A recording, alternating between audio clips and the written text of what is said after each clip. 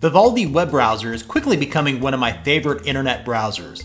It has innovative tab stacking tech, you can dock websites as side panels while working in the main menu, and it doesn't seem to be a resource hog like Google Chrome. Although it does lack official support for extensions, what many people, including myself, didn't realize until recently is that you can install Chrome extensions directly from the Google Chrome Web Store into Vivaldi. So coming up on Tech Gumbo, I will show you how to install Chrome extensions in the Vivaldi web browser.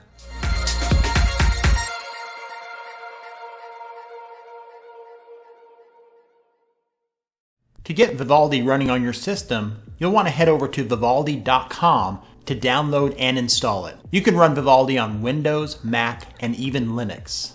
Once you have Vivaldi installed, open it up, browse over to the Chrome Web Store. I'll provide a direct link in the description of this video. I would suggest adding the Chrome Web Store to your bookmarks for easy access. Do a search in the store for your favorite extension or extensions. In this example, I'll install the Netflix categories extension. So let me just type that in here.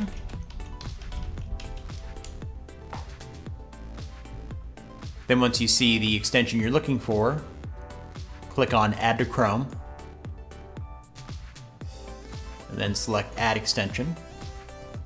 And as you can see here in the upper right hand corner, the Netflix categories extension is now installed.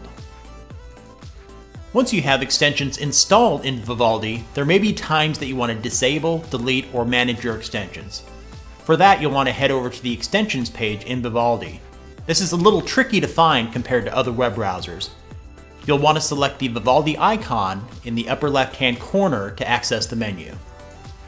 Hover over Tools,